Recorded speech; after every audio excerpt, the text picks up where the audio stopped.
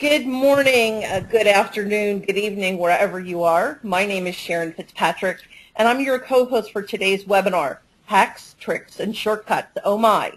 Discover PowerPoint tricks even the pros didn't know about. With Taylor Croonquist, joining me as co-host is Dave Zielinski of Presentation Expert. Today's webinar is part of our Expert Thinking program, which offers a robust peer-to-peer community for presentation professionals to share ideas, resources, and start discussions. In addition, Webinar Wednesdays offer engaging conversations with presentation experts like Rick Altman, Gitesh Bajaj, Mike Parkinson, Ellen Finkelstein, Nolan Haim, and others. We wanted to just remind you to join the conversation. Hashtag Presentation Expert on tweeting. It is my pleasure to introduce Dave Zielinski, the editor of Presentation Expert. He is an award-winning writer. His book, Master Presenter, Lessons from the World's Top Experts on Becoming a More Influential Speaker, is getting rave reviews. You can order it online or get it through our website. Dave, I'll turn it over to you. Thanks a lot, Sharon, and welcome everyone to our first webinar of 2015. We hope to see you for future sessions this year as well. I'm pleased to introduce Taylor Croonquist as our speaker today. Taylor is the co-founder and productivity guru for Nuts and Bolts Speed Training Company, which helps companies build better PowerPoint slides in shorter time frames. Nuts and Bolts does that by teaching actionable strategies and techniques to help people fast-track through repetitive tasks and solve their daily PowerPoint woes. Hailing from the home of Microsoft and Starbucks, Taylor also came up with the one-arm mouse technique in order to be able to combine these two passions, creating slides with a coffee in one hand and a mouse in the other. With that, Taylor, I will hand it over to you. Perfect. Awesome. Okay, well, this is Taylor, and I'm excited to be here for the first webinar of 2015. And first and foremost, I just wanted to thank everybody for attending. I realize that everyone's extremely busy and that taking an hour out of your day isn't easy. So I just wanted to let you know that I value your time and I expect to deliver value not only with great tips and tricks, but hopefully the beginning of a new mindset that you can use to begin tackling the building aspect of your presentations. And if I go to the next slide, our agenda today is pretty simple and straightforward. This is just a quick agenda. Again, I'm going to kind of quickly make the case for speed. I want to quickly show you my setup. It'll just take a couple of minutes, which will help to make more sense as we work through some of the live demonstrations. And then everybody's favorite, I'm going to walk through some of my favorite PowerPoint tricks. And I'm excited to show you some new ones that I haven't showed online anywhere before, so you guys are the first. And the first section, if you will, is really just the theory portion, which I'm going to try to whip through as fast as I can because I know everybody always likes to see the tricks. And just as a quick reminder, there is a PDF cheat sheet that you can all get access to. Sharon will share a link with you. You can download it. So don't feel like you have to jot everything down. Everything that I'm going to cover today is in that handout. And if you want to hang around after the webinar, I will stick around and answer as many questions as you have or until Sharon kicks me off of the webinar. And with that, I just want to say to set the stage for these tricks, these are not random PowerPoint tricks that I tried to come up with to impress you and to get some attention. All right, these are tricks that I use almost every time I use PowerPoint. And the quick backstory on this is that all of this speed or this foundation of speed and these tricks were all inspired by a Chinese cubicle. And the only reason that cubicle in this story is Chinese is that's where Camille, the other founder of Nuts and Bolts Speed Training, and I both lived and worked for 10 years. I was in consulting and in finance. Camille worked in PR and marketing and event planning. And the common thread there is that we were always building slides with a ton of information on them. All right? We're not talking about the Steve Jobs approach to PowerPoint here. I'm talking about PowerPoint, basically the types of PowerPoint presentations that everyone tells you that you shouldn't be building, right? Slides full of operating data, projections, competitor analysis, research. And although these are not the types of slides you're supposed to be building, these are the kind of decks that are often expected of you or by your clients in the professional services industry, right? If an investor asks me for a pitch book about a company that's for sale, for example, I can't just send them a slide like this and say, yep, we got to the bottom of everything looks A-okay, all right? Instead, the types of slides that we were often building looked something more along the lines of this. So lots of information.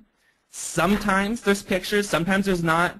Charts, tables, hierarchies, the works. And these are the types of slides that are sometimes presented live, sometimes they're just sent around for a conference call, and sometimes they're just printed or emailed for some review. But whatever the format, you can't skimp on the detail. And although you do want these slides to be as visual as possible, the underlying factor here is that there's a lot of moving pieces, and they're complicated to build. And this is where the strategies and techniques, I just urge you to think of the strategies and techniques that you use or don't use will make such a big difference when you're working in PowerPoint. And here I have a quick example.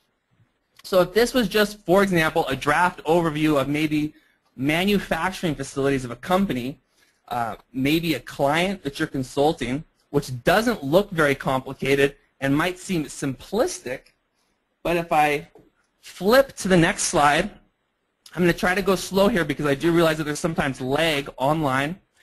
If I flip to the next slide, you can see that this simplistic slide is actually made up of 81 different objects. So that's 81 moving pieces that you're responsible for, which, when marked here in orange, kind of looks like the chicken pox. And so how long it takes you to kind of build out and manage a slide like this, again, really comes back to the techniques that you're using. So when we think about doing something in PowerPoint, or when we're getting started, Camille and I were always asking ourselves, how do we take a 20-minute task and turn it into 2? Or if something took somebody 20 clicks to perform, is there a way that I could get it down to 1 or 2? That's the baseline foundation of this entire speed concept I'm talking about. Because whereas your boss might not care how long it takes you to complete the deck, they just want it in their hands by 7 a.m. in the morning before the meeting, as the person building your deck, you definitely care how long it takes you to build. And if you've seen our YouTube videos, that's where we came up with this whole slogan of make it the happy hour, which is where we found most people would rather be. So I hope that some of these tricks that we covered today will help to get you there. Now, I do want to say, I know that we have a lot of presentation experts on the call and that we all have our personal preferences on our slides, and I ask that you please focus on the application of the tips and tricks that I'm teaching you and not on whether or not you like my slides. All right? If you focus on the application, I guarantee you'll be able to use some of these tricks to save yourself an enormous amount of time and heartache in PowerPoint. So that's just my quick intro. Let's now quickly talk about speed. And although this sounds obvious, who wouldn't want to be faster at PowerPoint? As there's no one really seems to be talking about this, I'm excited to share this with you because I believe there's a couple of things that anybody on this call can do to immediately begin reclaiming some lost time in the program. And the first piece of this to always remember is that speed is on the keyboard. This is where so many people are losing so much time. You want to use your keyboard for just about everything. And yes, this is true for other programs, but here in PowerPoint, this is where I see the most people, or this is where I see most people not using this enough. Instead, they're clicking their life away with their mouse. And my favorite little graphic to show this, if this is your standard keyboard, right, the orange keys, this might seem pretty basic, but the orange keys, the Control, the Shift, and the Alt keys are what I call your shortcut accelerators, and you would use those to hit your shortcuts, which I have marked here in blue. And these blue shortcuts that I've marked up here on this keyboard represent some of my favorite PowerPoint shortcuts, roughly between 30 to 60 shortcuts depending on how you want to count them. And these are all, again, included on that PDF shortcut cheat sheet that you can download from Presentation Expert, so you don't need to screenshot this, or if you have a question about what a shortcut is, you can go check it out there. I do want you to pay special attention to the numbers there at the top of my keyboard. These are my quick access toolbar shortcuts, or QAT, And if you've never used your QAT before, you're in for a treat because I'm going to show you how to, I'm going to quickly touch on this in just a second. And if you have heard of the QAT before or maybe rolling your eyes, if you're like most people, then you aren't taking this seriously enough. And to prove my point, here's a short blurb from Charles, someone that we've worked with, who basically said, wow, the QAT is a game changer. All right? And Charles has been using PowerPoint since the beginning, and he spends his entire life in the program. All right? He basically flies around the world and rehauls presentations for medical conferences, so he's far from a newbie. So my only point here is that if Charles, a veteran, was not getting the most out of his QAT, the chances are that you aren't either. So when I get to this point in a second, please don't check out. I'm not just giving you fluffy tips here. I'm giving you the secret sauce, if you will, to speed. But first, before we get to the QAT, so I want to come back to the keyboard. So you need your keyboard. You want to use this for just about everything. But in PowerPoint, you also need a dedicated mouse. All right? Even with all of our shortcuts, PowerPoint is a click and drag heavy program. There's some things that are always going to be faster with a dedicated mouse. But by a dedicated mouse, I do mean that the trackpad and the dot in the center of your circle or in the center of your keyboard does not count as a dedicated mouse. I've had a lot of people tell me that they're so fast with their trackpad, and then I watch them perform a task in PowerPoint, and it honestly hurts. It's like watching your parents perform some task on the computer and you just want to jump in and save them, but you can't. So my recommendation is that unless you're on an airplane or you're in an emergency situation, you should not be using the trackpad if you're really crunching a PowerPoint deck. You want to stick with the dedicated mouse. It doesn't have to be anything fancy either. It can be have a cord, it can be USB, just a dedicated mouse. And just as a quick little graphic of why you want to use your keyboard whenever possible is if these are your hands and you just park them on your keyboard, this is basically the position you want to be in, just crunching your shortcuts. And the reason I say that is because to find a command with your mouse looks something like this. First, you have to split your hand to go grab your mouse, which takes some time. Then you have to go hunt around somewhere up in your ribbon or your toolbar to go find the command that you're looking for. And then you have to put your hands back on your keyboard, which in comparison to just parking your hands on the keyboard in the first place and just nailing those commands with your keyboard is ridiculously slow. So that's the first piece that I want to talk about the keyboard. The second part is I want to quickly show you my setup that you can kind of mimic, and this will just take a couple of minutes. And first off on this next slide, I just have a screenshot of my ribbon after hitting the Alt key. And I will go into PowerPoint and show this to you in a second. I just want to make the first point that you have these are what I call the ribbon guides there at the top, which are simply visual shortcuts to the commands up in your ribbon. And this only works on PC, so PowerPoint 2007, 10, and 13. These ribbon guides are not on a Mac yet, which is unfortunate. So you have your ribbon guides up top, and down below, here's what you have as these quick access toolbar guides or the QAT guides. And if I go to the next slide, I'm going to hit escape to come into the normal view of the presentation. I'm going to, again, try to do all this demonstration slow so that you can see what I'm doing. I understand there's some lag. If something lags too much, just tell me and I will redo it. So if I was going to, for example, just to demonstrate the ribbon guides, if I selected all of the text in an object and I wanted to add bullet points from my keyboard, I would hit and let go of the Alt key. You can see all of the guides open up there across the top of my screen. I would hit H for Home, which opens up the Home tab ribbon. I would then, still keeping my hands on my keyboard, hit the U, which opens up the bullet drop-down. And here you can just cycle to whatever bullet points you want to use and hit Enter. All right, so all accomplished on my keyboard. And I'll have another example of some more of this in just a second. So if I just go to Shift F5, back to presentation mode.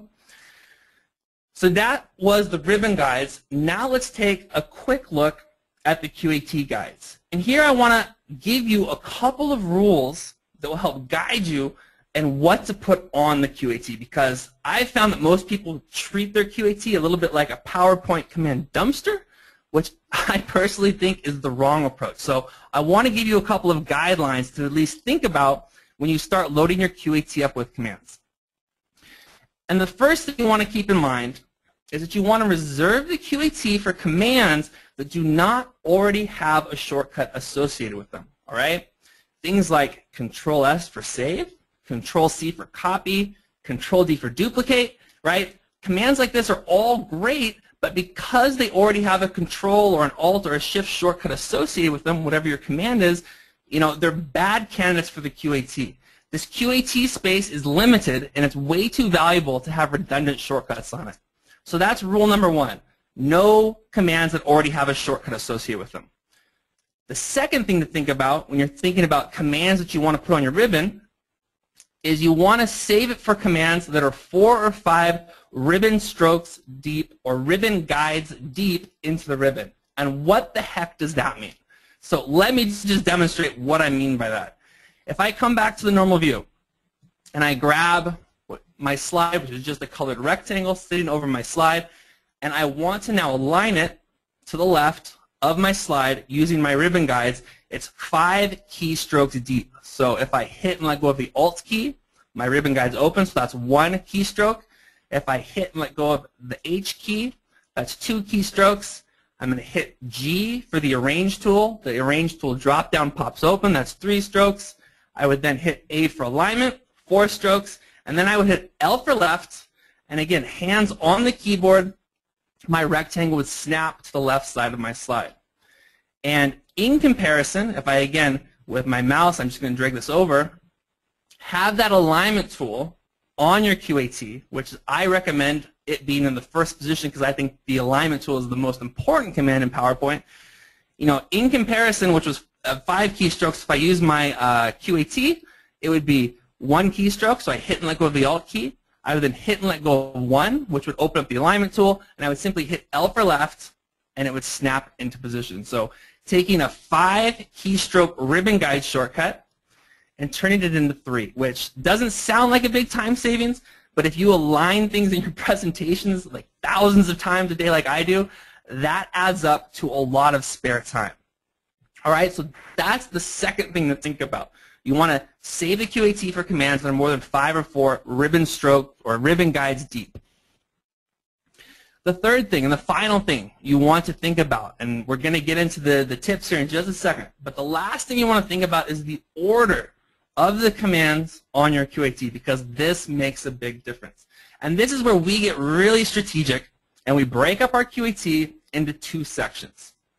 We have the keyboard section, so commands that you'll use your keyboard to hit, like the alignment tool. I have the font color, shape fill, shape outline, etc. They're on the keyboard section, okay, and they don't require your mouse to use or activate.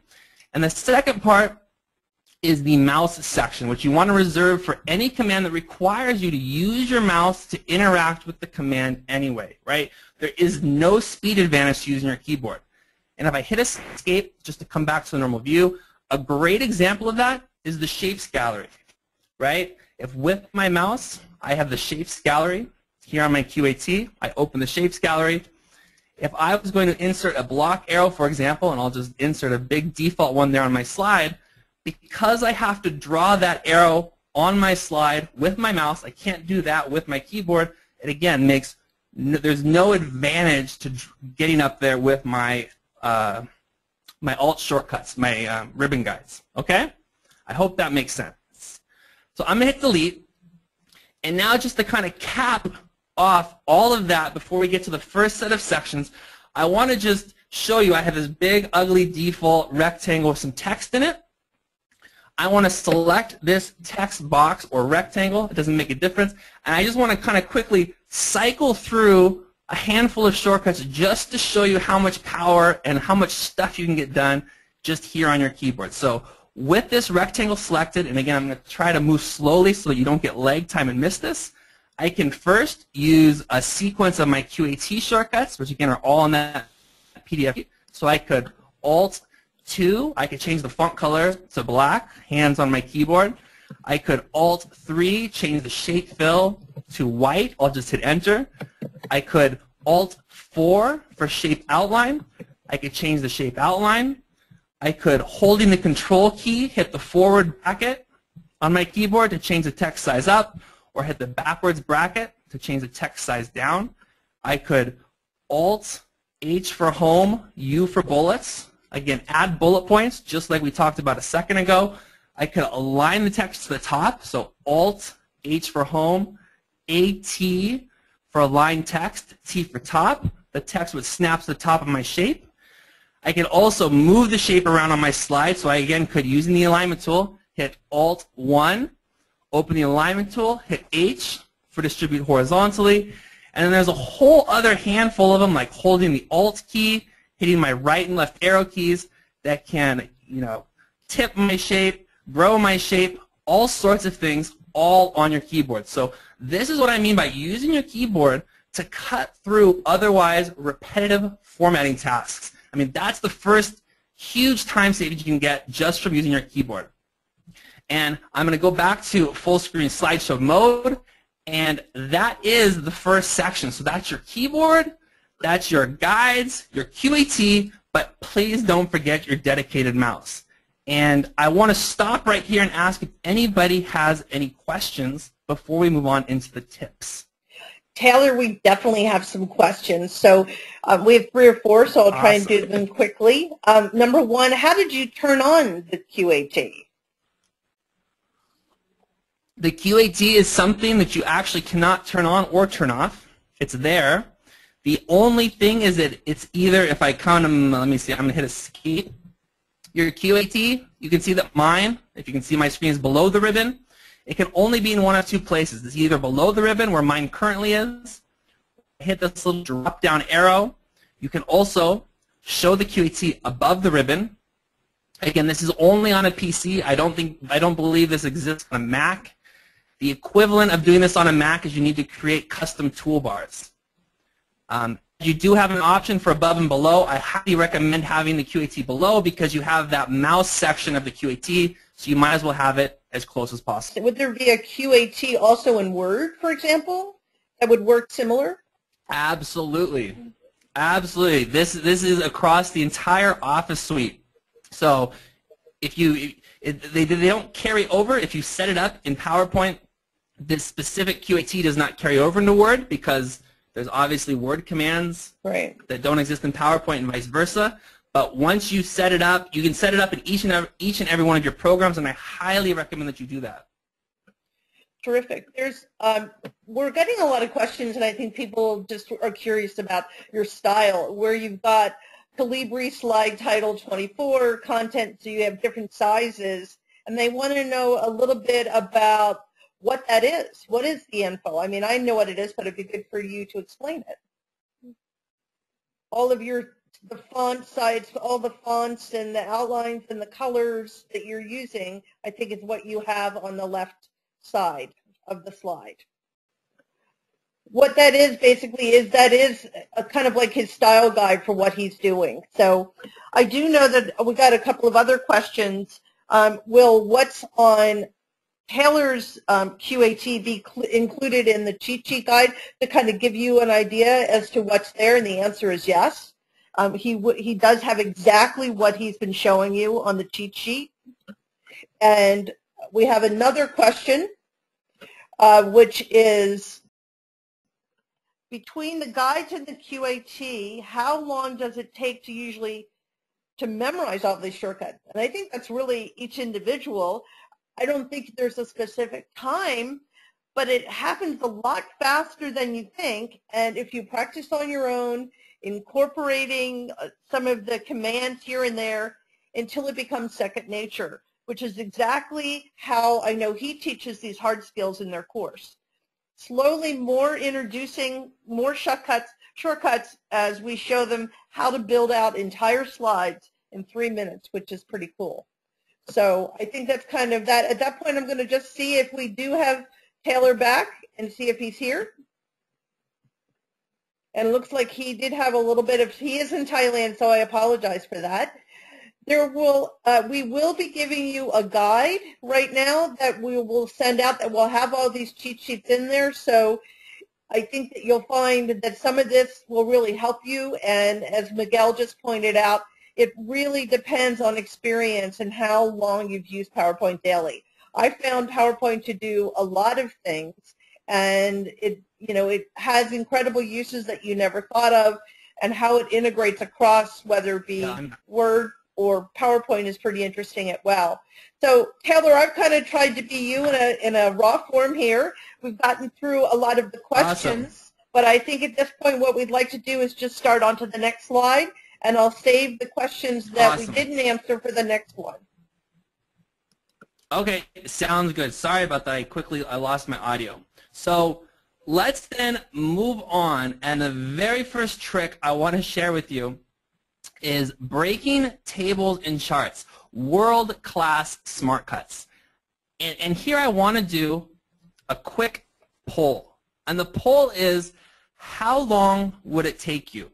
How long would it take you if I gave you this next slide, if I gave you this table, and this is just the default table, copy and pasted out of Excel and pasted into PowerPoint, and your task was to extract all of the information, so the years, the revenues, the net incomes, the net income percentages, into individual text boxes that you could then shuffle and rearrange into a more visual layout like this.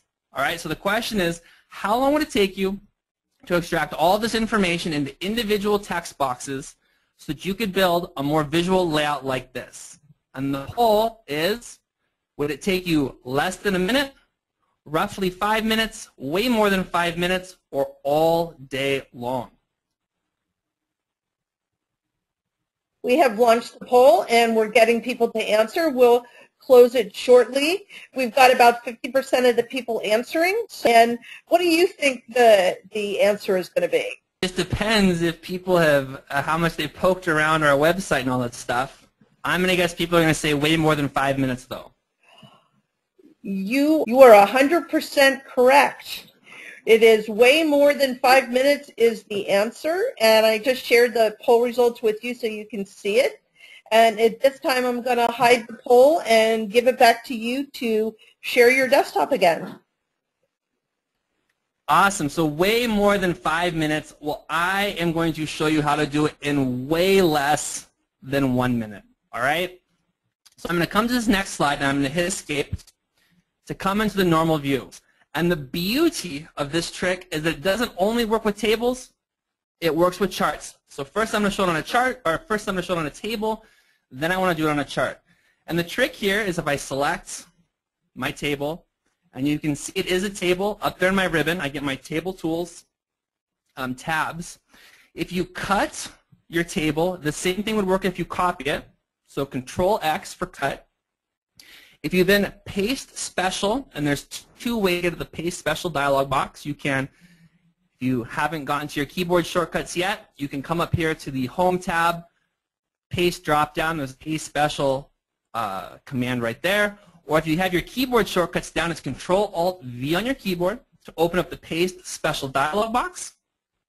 And the two things you want to look at here are the enhanced meta file and the Windows meta file. And this only works on PCs. I've tried this on a Mac. It doesn't work.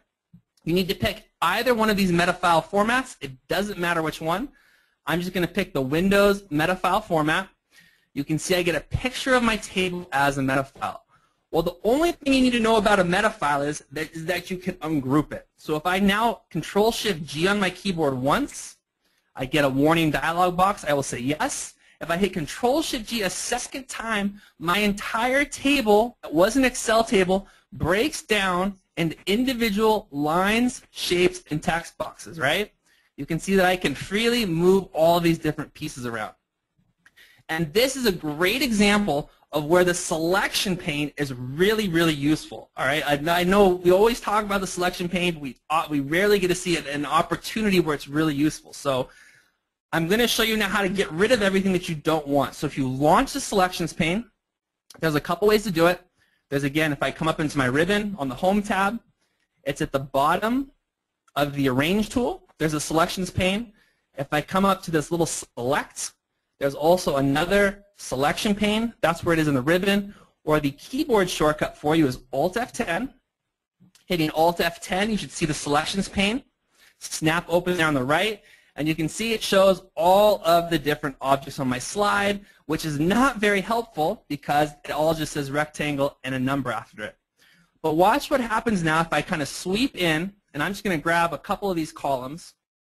This is the text that I want to save in this graphic or in this table that I've broken apart, and you can see that all of the objects are there highlighted in the selections pane. Well, if I now hit Control-G for group, you can see that I get a group there in the selections pane, group 47, and with my mouse, if I then just click this eyeball icon to hide everything that I have selected, this is what I call selecting what you want to keep to get rid of, and if I just hit delete, everything you don't want to keep.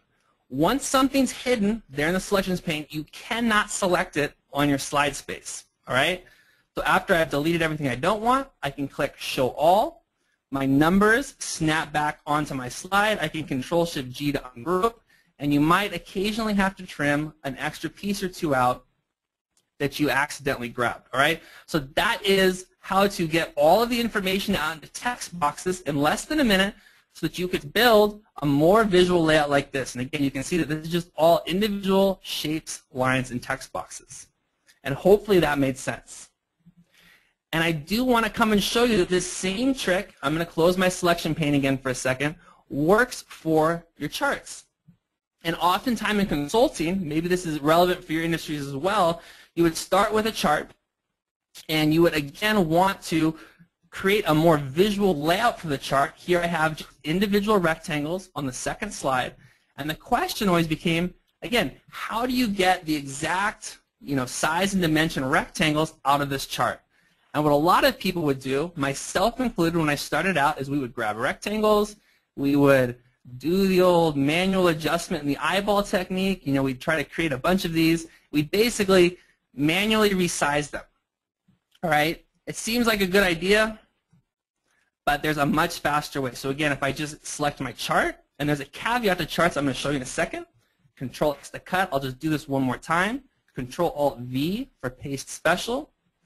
I want to choose the meta file format. Select OK. Control-Shift-G once. Select yes. Control-Shift-G a second time. Everything breaks down. And if I now come in, I'll zoom in a little bit. I will select the bars. I will select my years.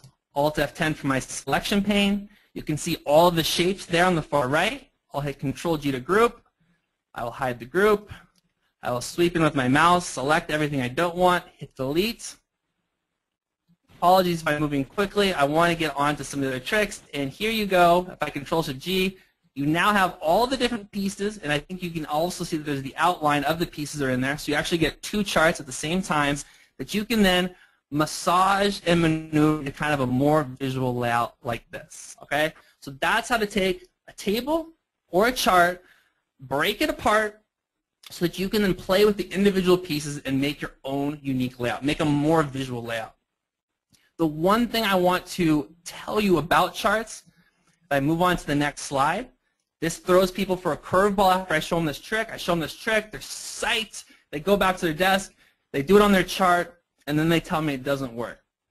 The one caveat you need to be careful of when working with charts is that if you use a default formatting, so if I select this chart here on the left, if I come up to the Chart Tools Design tab, and if I just select a default chart, I'm then going to select both charts. I'll show you what this does. You can cut or paste as meta files multiple tables or charts at the same time. I'll Control-X to cut.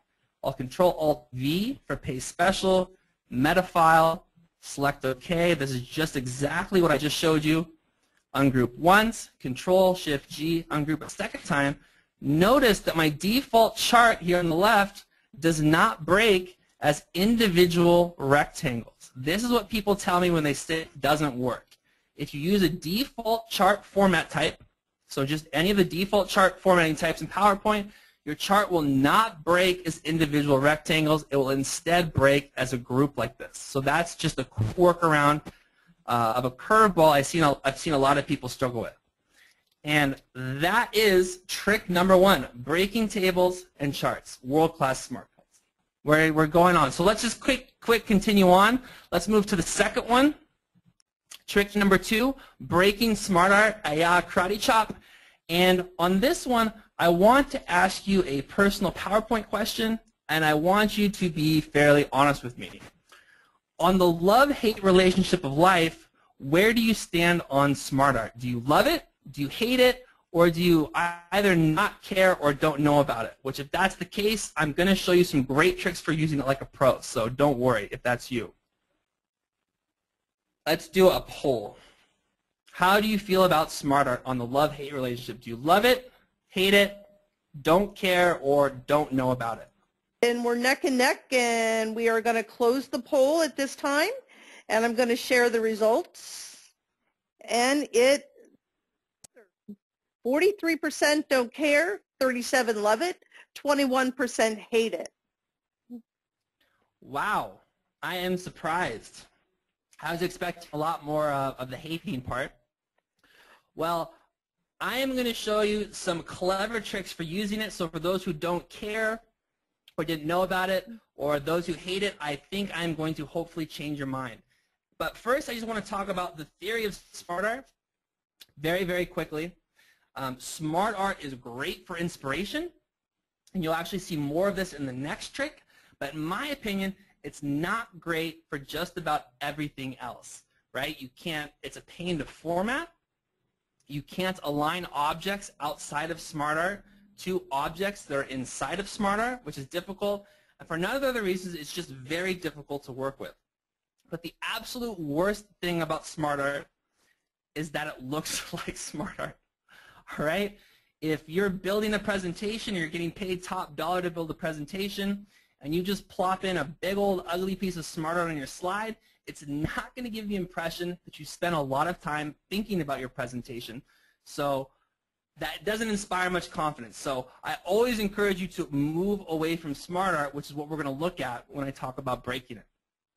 And just as a classic example, this is probably one of the most frequently used pieces of SmartArt that I've seen used.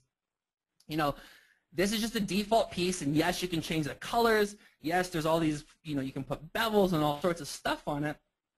But in just under 2 minutes, like I'm going to show you, you can take something like this, break it apart. Again, I'll show this to you in a second, and quickly throw the pieces around and build something a little bit more elegant like this. And this slide itself, could use a lot of work. But if you just worked on it for 2 minutes, this is not a bad slide to end up with. This is not as nearly as apparent to be as SmartArt. And I hope you agree. With that, I want to actually show you how to do this. So I'm going to move to the next slide. I'm going to hit escape, where I just have a big old default hierarchy here, because this is where I see that most people get stuck with SmartArt. They usually are reaching for SmartArt for hierarchies.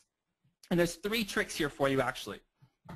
So first off, for anyone who's never used SmartArt, just to show you the pain, if I click in and I resize, or I try to resize some of these rectangles, you can see that the whole graphic kind of freaks out. My marketing and logistics rectangles got small, everything else got big. That can be a real pain. And yes, again, you can kind of come up here into the design tab. You can, color this. This is what, one way I see people try to kind of dress up their SmartArt, but this, at the end of the day, this is not getting you very far. On top of that, for hierarchies, I see a lot of people struggle with this, is that these lines are not lines. If you notice, if I select this line, I am not allowed within SmartArt to move it, so I can't really adjust where things are. And on top of that, I can't add lines, for example, to my marketing rectangle and drag it up over here onto the finance rectangle, all right? So you're very, very limited in what you can do. So the first trick is just to simply break it. Use SmartArt to generate your shapes, because SmartArt will build your shapes and lay out your rectangles much faster than you can actually build them yourself. Once you have it, you just Control-Shift-G for ungroup. If I Control-Shift-G once, the SmartArt graphic breaks. If I hit Control-Shift-G a second time, you can see it breaks down into these different shapes, lines, and rectangles. All right? And just to save time, I'm going to flip to the next slide, which is this same layout with the lines deleted. I just deleted the lines, and I just kind of formatted all of the different rectangles into kind of just these base tone colors, all right? So this is where I've gotten you to so far. You've broken the graphic, you've deleted the lines, I've rearranged things a little bit, but now we come to the second trick. There's 3 tricks on this one in total. So first you break your SmartArt graphic. Trick number 2, or where I see people get stuck, is they now want to hook up the lines. And the first problem, if I just grab a line, I have mine on my QAT, is that if I come over here to hook my line up to my rectangle, notice that I'm not given the normal connection points in the center of the rectangle. I'm only given these connection points here on the corners of the rectangles, which is a pain. I mean, you don't really want to connect your rectangles like this. So, of course, the first question people have is, what happened to my connection points? And the way to fix this, if this happens to you, which it will if you use hierarchies with SmartArt, first one to select all of your rectangles. You simply go up to the Drawing Tools Format tab. I'm going to go slowly because I know that there's some screen lag. You come over to Edit Shapes. Under the Edit Shape dialog, you want to come to Change Shape. And for Change Shape, you just want to reselect the rectangle. All right? Reselecting the rectangle, if I now come into my Shapes Gallery, I'm going to grab an elbow connector. Notice that I once again have the natural connection points that I can now draw my lines in however I see fit for this layout. So that's trick number 2. You break your SmartArt hierarchy. The shapes have lost their connection points. You quickly change their shape back to a rectangle, and you can put those lines in. Well, now the second part of this is, well, how do I add all my lines really fast? If we go back to this, if it takes someone 20 minutes to do it, how do I do it in 2? Right? You don't want to be inserting lines one after the other. And that comes to the lock drawing mode, which to me was always the most worthless PowerPoint tool until I teamed it up with hierarchies. And the way this works, I'm just going to show you. If I come to my Shapes Gallery, if I come to my elbow connector, instead of clicking it, I right-click it. You get this little hidden menu, and there's this thing called the lock drawing mode. And the only thing you need to know about the lock drawing mode is that once you select it, you can freestyle draw in as many lines as you want until you hit the escape key. So if this was my hierarchy and I wanted to fill it in, locking the elbow connectors allows me to come through my entire diagram in one pass and add all these different lines. And I can also add any other lines that I want, which I was not able to do in SmartArt. I'll hit escape, and you can see that I can quickly draw in as many lines as I want. And then once you have these lines, you can format them just like any normal line. All right, so that's the third trick. Breaking SmartArt, changing your rectangles back into rectangles, and then using the lock drawing mode to quickly fill in your hierarchy. So all that's to say, SmartArt is great for inspiration. It's not great for anything else. So that's trick number 2, breaking SmartArt, a karate chop. Do we have any questions here? I realize we're running a bit longer. So he said that's trick number 2, breaking SmartArt, a love-hate relationship. Once you break SmartArt, can you go back to SmartArt? The answer is no and yes. Once you break SmartArt, you can't technically go back to it unless you Control-Z to undo, but that takes you right back to SmartArt. That said, in trick number 5, I'm going to show you how to backtrack to it anyway, not using Control-Z. That's one of my favorite. It's one of my favorite tricks, so that's actually a really great question. To trick number 3, we've got 3 more tricks. Breaking bullet points, regardless of how you get them. And again, let's launch another quick poll. And the poll is, do you use lots of bullet points and sometimes, underlined, struggle to lay them out visually? Do you use lots of bullet points and occasionally struggle to lay them out visually? Yes or no? That's a pretty sophisticated answer. It's definitely yes. So we got the answers pretty quickly from the audience. Awesome.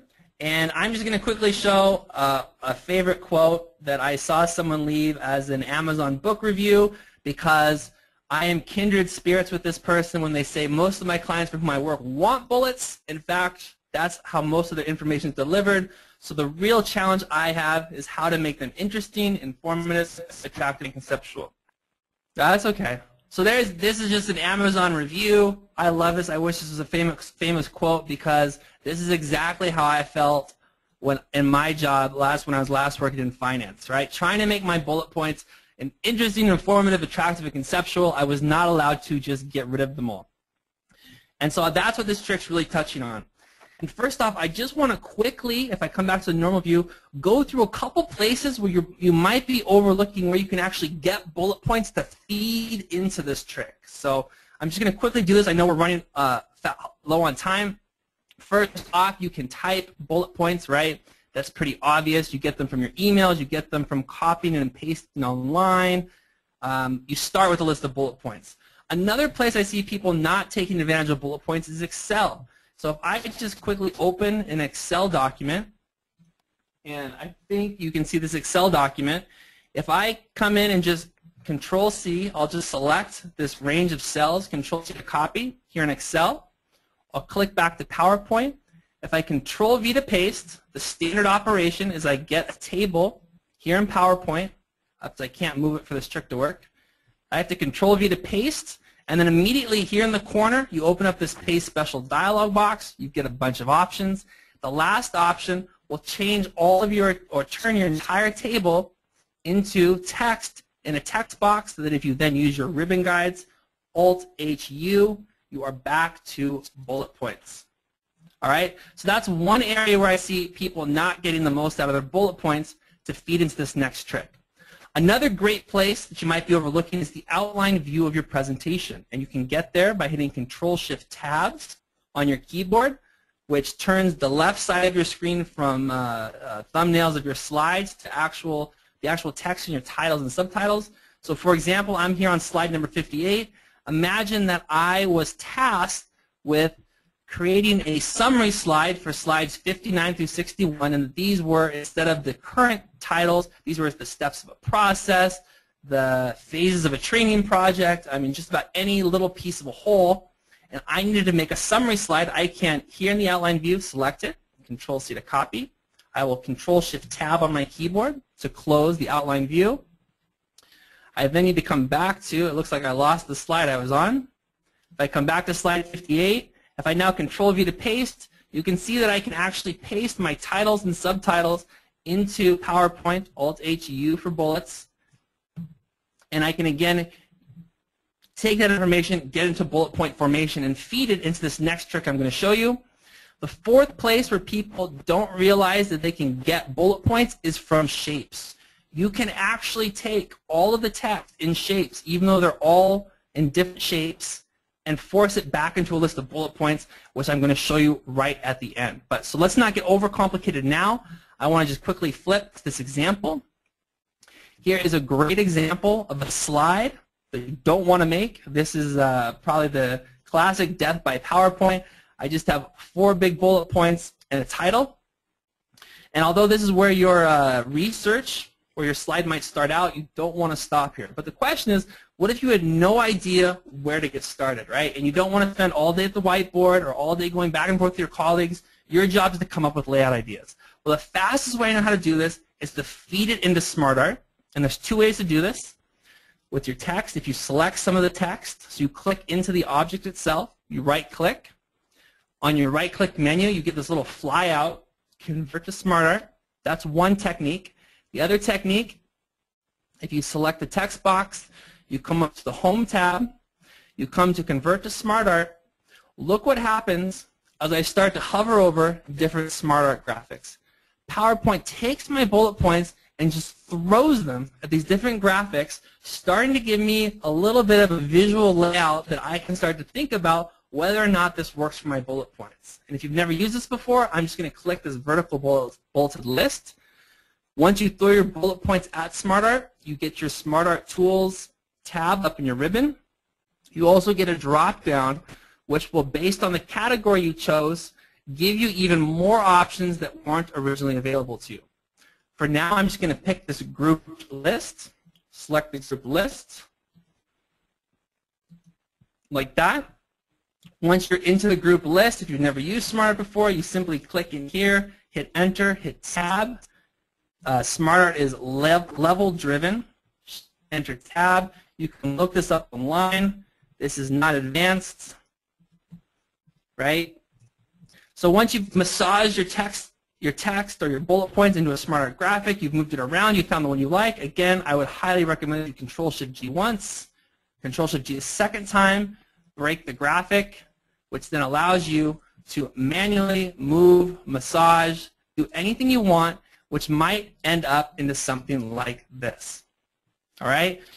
So from a list of bullet points, having no idea where to get started, you throw it at SmartArt, you get some ideas, you break it apart, and you build something that does not look like SmartArt. So that's breaking a list of bullet points. So SmartArt is great for inspiration, but not great for anything else. And I want to show you just one other quick example. I'm just going to click through this example. This is for doing a program trying to target key opinion leaders. This is from PR and marketing. So if this was the start of your project, right, this is not the slide you want to end up with. This is the start of your slide. And you have 3 different programs that you're going to run for the client. You're going to do these special events. And each of these special events has a step on it. If you had no idea where to get started, you could very quickly generate ideas. If I go to the next slide, by simply taking a list of bullet points and maybe you throw it at SmartArt. And option number 1, you come up with this kind of chevron-looking list, and you think, hey, I like the chevron aspect, right? I have steps to a process. I like the little chevrons marching left to right across my screen. Kind of cool. Well, then you take another text box and you throw it at a different SmartArt graphic, and you think, all right, I kind of like these rectangles there at the top, you know, to kind of hold the different incentive programs. And although both of these as individual pieces of SmartArt scream SmartArt, if you take these, as I just showed you, break them apart, and maybe just shuffle them together like a deck of cards, you could very quickly generate a slide like this, right? Which is not nearly as apparent that this was all inspired by SmartArt. And yes, this is a lot of information to have on a slide, but if your client asks you for the project overview and asks for it specifically in PowerPoint, you can't send it to them in Word, you can't send them an Excel spreadsheet. You know, good luck trying to summarize all this information up in a single picture. All right? So that's, again, breaking bullet points but using SmartArt for inspiration. And that is the end of trick number 3, breaking bullet points regardless of how you get them. Do we want to do another question now, Sharon, or should we continue on? We do have a quick question. So do you always use SmartArt for your bullets, or do you sometimes leave them as they are? Do I always use SmartArt for my bullets? That's a good question. I obviously have, and I'm sure you have yourself, some go-to layouts for ways that you like to lay points. If I get a list of bullet points, I'll typically lean towards those layouts that I've already used before just because it's easier. But when I'm working with something or looking for new inspiration, I definitely cycle through SmartArt to find fast inspiration for my bullet points. So hopefully that answers that question. So yes, it's kind of both, I guess. Terrific. I think it's time for you to move on. Trick number 4, photo cropping to uniformity and beyond. And this is by far everybody's favorite trick. So let's do a poll. How long would it take you? How long would it take you if I gave you this slide with 8 pictures on it, and your job was to crop and resize them all into the same size and shape so that we could lay them out across the screen and then add a 50% transparency to all the pictures? So how long would it take you to complete the task? Would it take you less than a minute, roughly 5 minutes, way more than 5 minutes, or all day long? What do you think?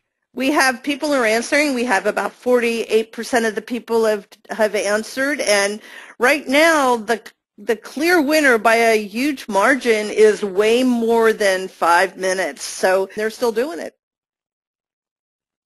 All right, so let's look at how to do this in way less than 1 minute. Right? So if I come in here to my graphic, again, I have all these different odd-sized shapes and photos, or just photos. The trick here is if you first select everything, I'm going to select all of my photos minus my subtitle. It's super, super, super fast way to crop and resize your photos. Select your photos, come up to the Picture Tools Format tab. I hope someone didn't start a stopwatch on me. You come to the Picture Layout drop-down, and just like we did with bullet points, notice if I start to hover over these different SmartArt graphics, PowerPoint will automatically crop and resize all of my photos for me. I quickly pick a layout that I like.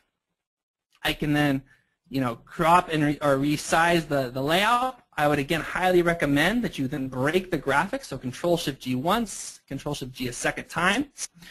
You then can sweep in and remove the titles or use these titles or create your own titles any way you want, like that. And from here you would obviously need to arrange your pictures any way you want, but that is the fastest way that I know to crop and resize photos in less than a minute. And if you have a sharp eye, let me go to this next slide. This is a common question I get. What happened to my photo? Right? So here on the right, I have the original photo. Here on the left, I have the photo that came out of SmartArt. So this is what PowerPoint cropped and resized my photo to, and you can tell that it's not the same. So PowerPoint takes its best guess at getting down to what you want, but it's not always correct. But do not fret. You just right-click your photo. You come to Format Picture. You want to cycle or navigate to the picture icon here in the dialog box. You want to navigate to the crop menu, and this might be in different places depending on which version of PowerPoint you're using. If you come down, you always have an offset X and an offset Y, and you can use these to adjust the photo within the cropped area that PowerPoint has given it to you. All right? So your entire photo is still there. It's just PowerPoint's guessed where it is. You still have control of where it is. So that's the quick workaround for using SmartArt. Now to the transparency side of life, which is the second part of that. Let's first just talk about picture transparencies, and then I'll show you why using SmartArt makes that even faster. So in PowerPoint, if you want to add a transparency to a picture, it's technically impossible. You're not allowed to add a transparency to a picture. So the workaround, like many things, there's a workaround, is to first take your photo, Control-C to copy. On my keyboard, you want to right-click a shape. Here I have a rectangle that's the same size and shape as my picture. You come to Format Shape. You want to navigate to the tipped over paint bucket. You want to come to Fill. You want to come to a picture or texture fill. And then you want to, if you've copied it, you can just click Clip Art. Want to insert from a file. You can see that my photo's warped, which you don't want. You just need to adjust your offsets down below. You want those to be 0. As long as the shape you're pasting it into is the same size as your photo, it will not warp or stretch like that. And then once you have it, you can either spin this transparency bar, or you can just type how much transparency you want. So that's how to add a picture transparency one at a time to a photo. But the beauty of this trick, cropping and resizing photos, this is just the same photos I cropped and resized with SmartArt a second ago, is that the way that PowerPoint crops your photos is actually by first filling rectangles with your pictures. So as soon as you've broken a SmartArt graphic with your pictures, if you select them all, right-click, Format Objects, I'm back in this dialog, come to the Fill icon. There you can see the transparency. I'm going to type 50% transparency, hit Enter. All my pictures become transparent.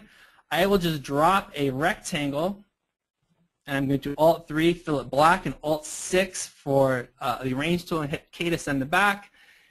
You can now see, I'm not saying this is a final slide, you can see that that shape color is bleeding through my picture. So that's how you can take an almost infinite amount of pictures. In less than a minute, you can crop and resize them, and then you can make them transparent.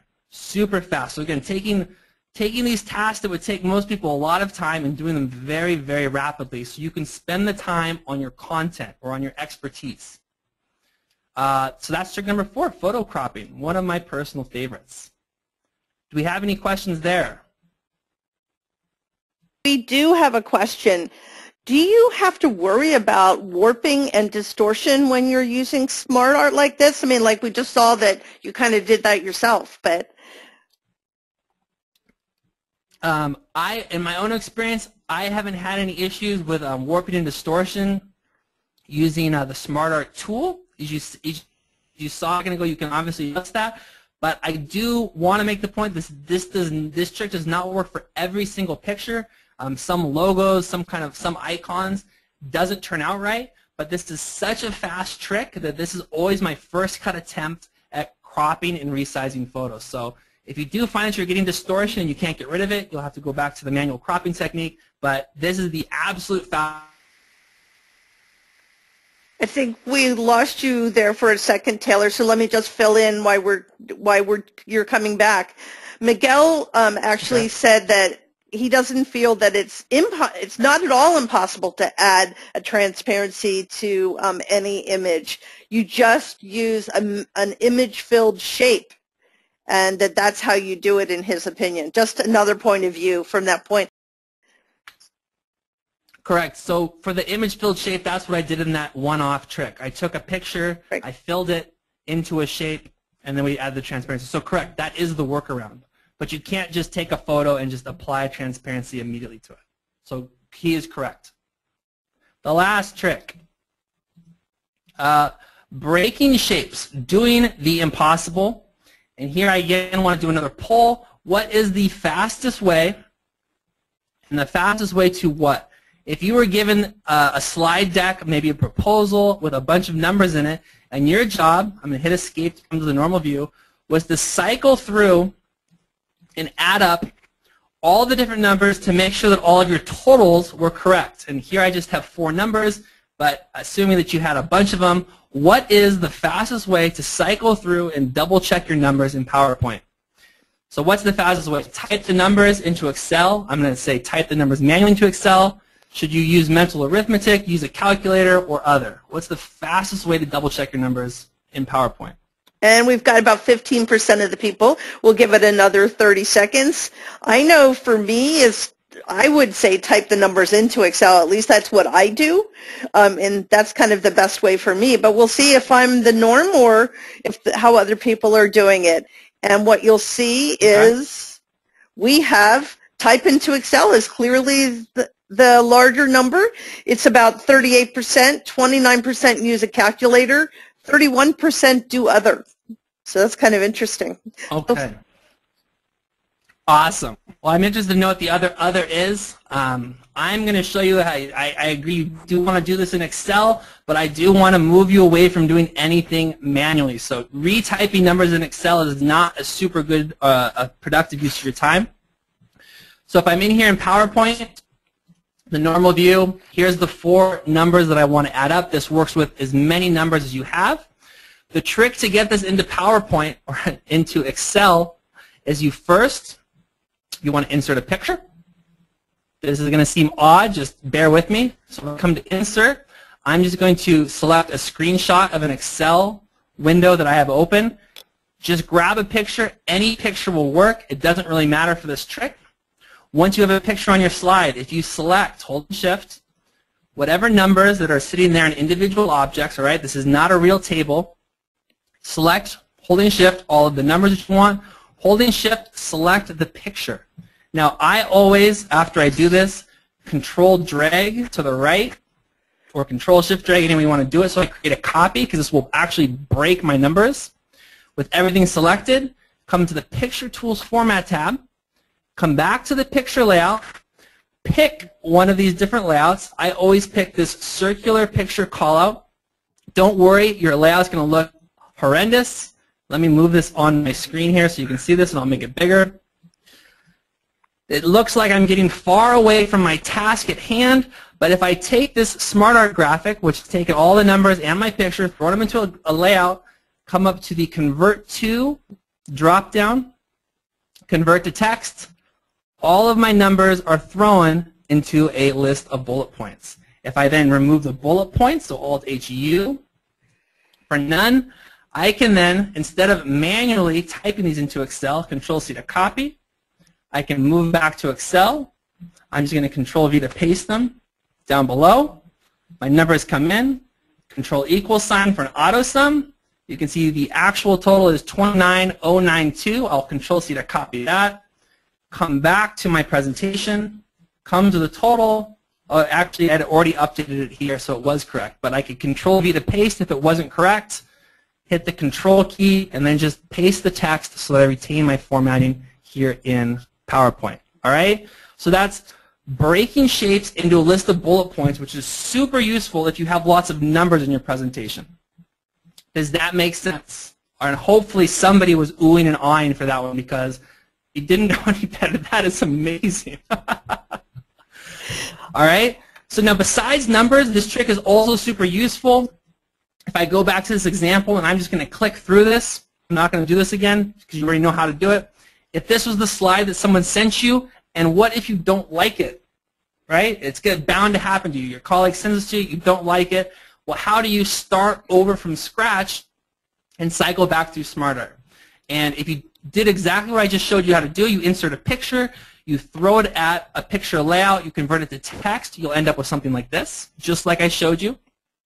Once you get something like this, you can then throw it at a SmartArt graphic. I've picked one with pictures. You then bring in the pictures for your presentation that you want. As you now know, SmartArt will crop and resize your photos for you, or you can just copy and paste them into the graphic if it's a picture layout. This is what it would look like, pasting the pictures into the layout. From here, you could Control-Shift-G to ungroup, break apart the graphic, which then allows you to rearrange and format anything however you like. Here I've taken the titles and put them above the picture. The percentages are still down below, and I've formatted the top. From here, you could throw some extra rectangles in for a little bit of diversity, and you could finally just center it on your slide. So again, using this trick, breaking your shapes back into bullet points, you can very quickly move from a slide layout that you don't like, come up with some new inspiration, and end up with something more visual that you do like. So that is the last trick. And just as we're at the end of this, just as a quick theory recap before we do a bunch of questions. So we talked about speed is on your keyboard, which is hugely important. We talked about the setup, all right, using your ribbon guides, looking at your QAT and how you set that up. We looked at a bunch of awesome tricks, pulling information out of your tables, so breaking your tables or breaking your charts. We looked at breaking the SmartArt, so getting away from the lackings of SmartArt so you can make your own layouts. We looked at breaking bullet points, throwing them at SmartArt graphics for inspiration, and then breaking them apart again. So lots of breaking. We looked at cropping and resizing multiple photos all at the same time, and we just looked at breaking shapes back into bullet points. Again, all of these tips and tricks and all of this theory is covered in that PDF handout that you can download from Presentation Expert. But I do want to say that this is all just the tip of the iceberg. All right, Camille and I have been in the trenches ourselves, and we've struggled with all these issues. And what we've done is we have pulled all of our best practices together into an online training course. So if you do want to take your skills to the next step, you can take this course. And I do want to say that if you use PowerPoint on a daily basis for your job, there is no better course out there for you, period, that I know of that will teach you these kind of tips and tricks for speed and efficiency.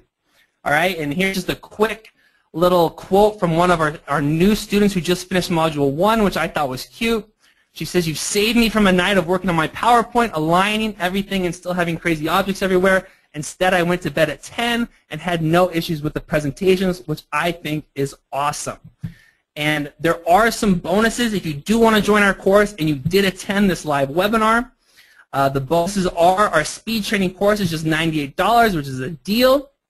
But for attending the webinar, you will also get a free upgrade to our new course, which we're coming out in 2015, which we're super excited about. You will get a 200 cut and paste slide deck that you can use in your own presentations. And for people who join the webinar, you will get a 45-minute coaching session with Camille and I have an asterisk there because we do need to limit this to 75 people.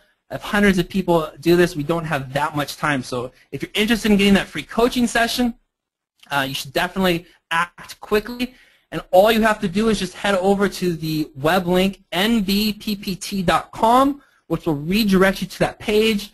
Just scroll down, find the Click Now button. You'll see the bundle. You'll automatically be enrolled. And again, the first 75 people will get that coaching session with us, which we can do whatever you want to do. All right? With all of that said, I hope you learned a lot and got a lot of new ideas, and we will hopefully see you at happy hour. And my O got misplaced there. With that, if we want to go back and do any questions, I am happy to answer any questions. We have a lot of questions, and I think people are just Awesome. raving about this. Amazing webinar. That's great. A few people had to log off. Jerry wanted to know, how do you discover all of your tips and tricks? Do you have a specific task in mind and try to hack it, or is there another process? It's the hacking process. We basically, and I am always floored, not just in PowerPoint, but in Excel, to see what creative ways people come up with to solve problems that most people have never thought about. So I'm a big Excel user, and we basically did the same thing with PowerPoint. What's your task? I almost find that anything that's repetitive can be hacked. Right? If it's taking you forever and ever and ever, you don't need to know Visual Basic. If it's repetitive, there's probably a hack, or there's probably a way to work around it much faster. That's where we came up with all these tips and tricks that I showed you today. Lots of comments like, who knew PowerPoint could do this? Thanks so much for the great tips. Again, if you want to really look and getting all of the tips and the tricks, I've been putting the URLs in the session notes so you can see it. You just go to the top URL. They're both on the bottom of that page. And we want to thank you for attending and joining us today. The recording link will be out in a few days, and we will get an email with that. And we ask you to also take our survey. And then mark your calendars. We do have a couple of great webinars planned for this year, several actually. The next is the 20-minute template, Build Your Own Branded Design Without Being a Designer, with Bethany Auck from SlideRabbit.